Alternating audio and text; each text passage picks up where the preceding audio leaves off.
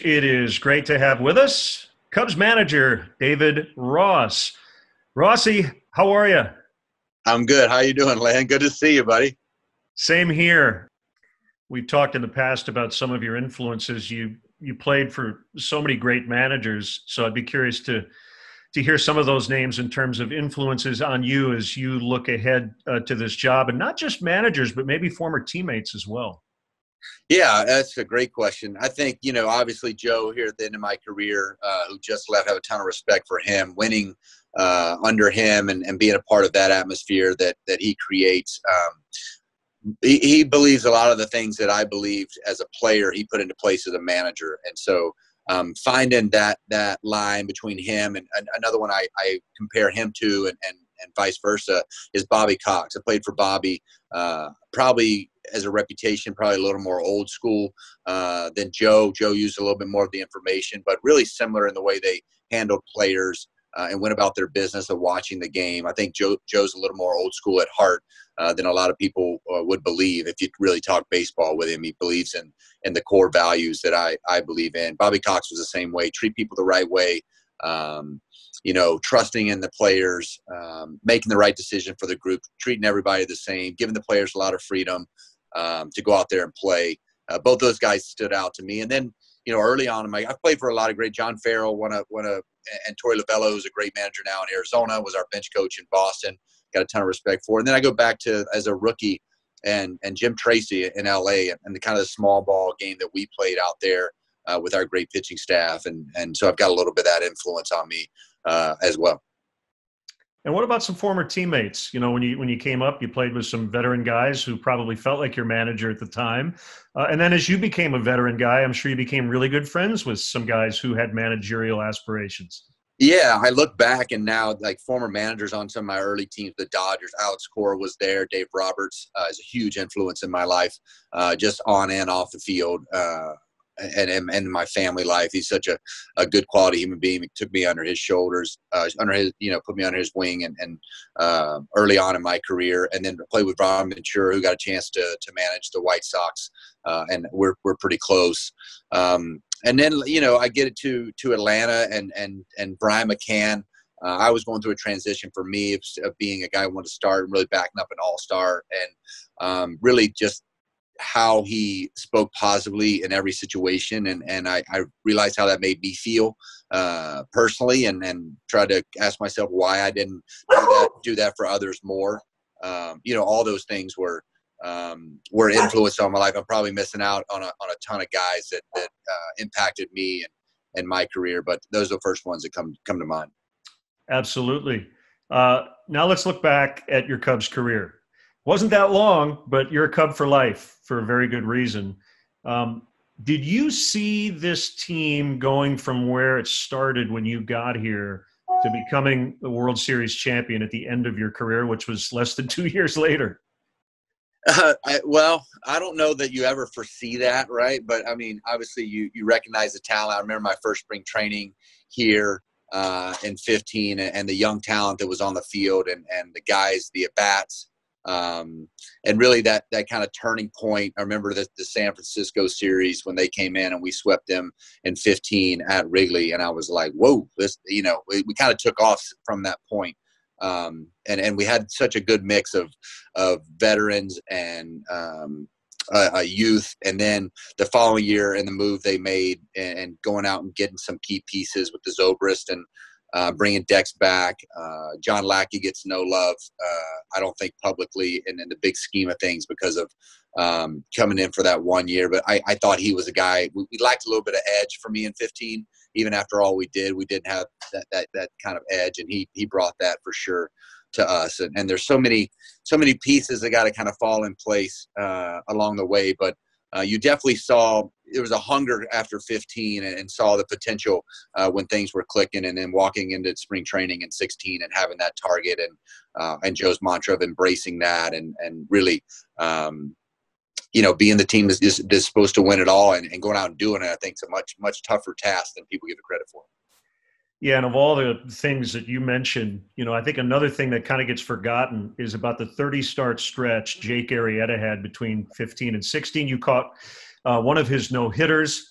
The story I like to tell, before his second start in 16, we were in Arizona and walked into the Starbucks across the street on the Sunday. And I said, "How you doing, Jake?" He goes, "I'm just going to dominate some people today." And he went out and I think threw 8 innings and hit a 425-foot home run. But what was that like to not only catch Jake, but even the times you didn't, just to watch him absolutely dominate people? Yeah, well, a lot of people don't realize in 14 I was in Boston and the Cubs came in and kicked our butt, and so I remember I played the game where he had that no hitter going into the 8th or ninth, I believe.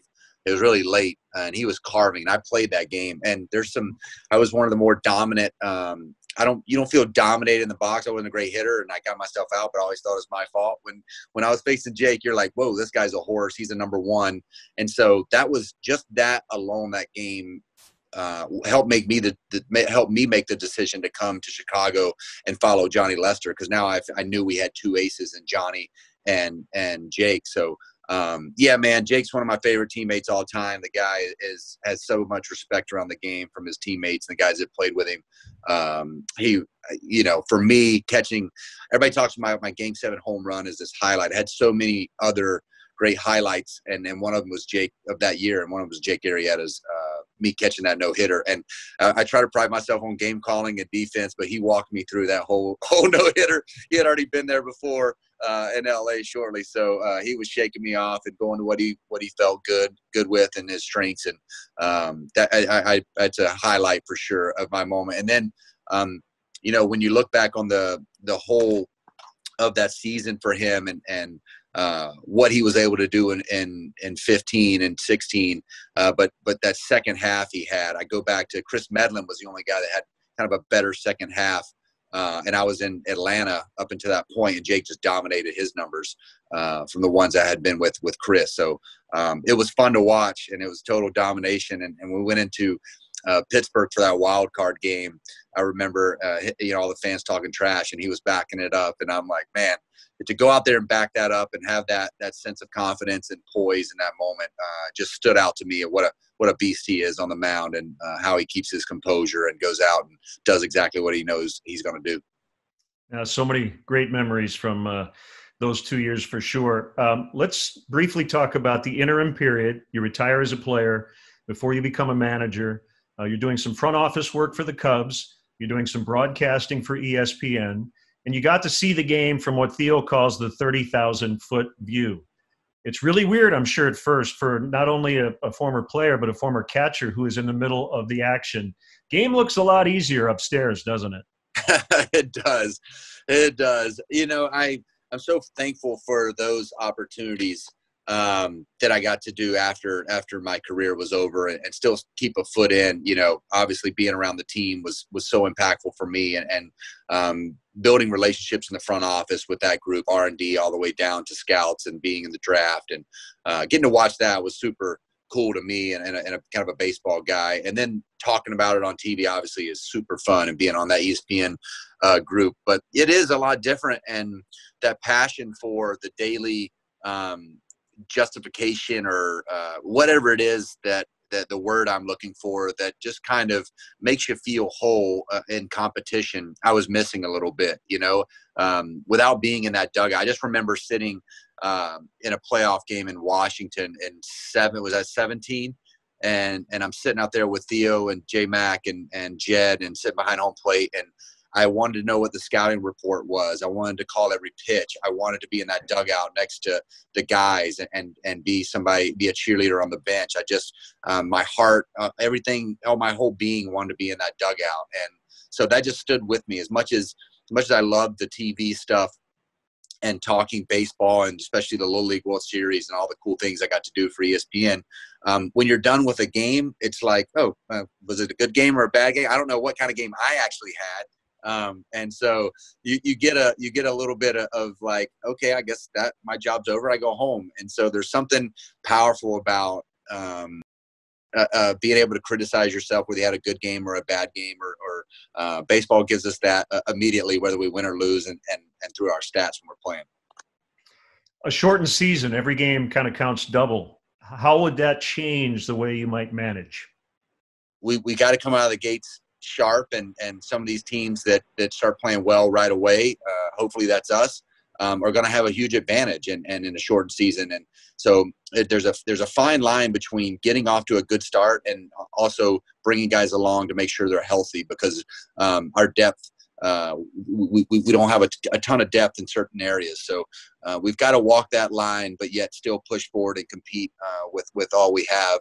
And then, as just the games go, I'm a guy who likes to see if guys settle into the season, what their at-bats look like, give them a little bit of leash. Good managers I've been around are patient and let guys, sometimes Riz gets off to a rough first month, and you can't panic in that.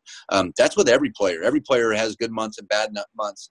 But I think as a manager now in a short season, you got to have a little bit less of a leash that you're going to give these guys, and really use your eyeballs to tell you who's having good at bats, who's squaring the ball up, who's playing the game the way you want it to be played, and how you think you're going to win each and every night. And so as much as I've dove in to the information and try to surround myself with as much information as I can, in a shortened season, it's going to be a little bit harder to trust smaller sample sizes and numbers. So really using our eyeballs, talking to the coaching staff, getting feedback from the players. I really feel like it's a total group of how we're going to have to go about this and attack it.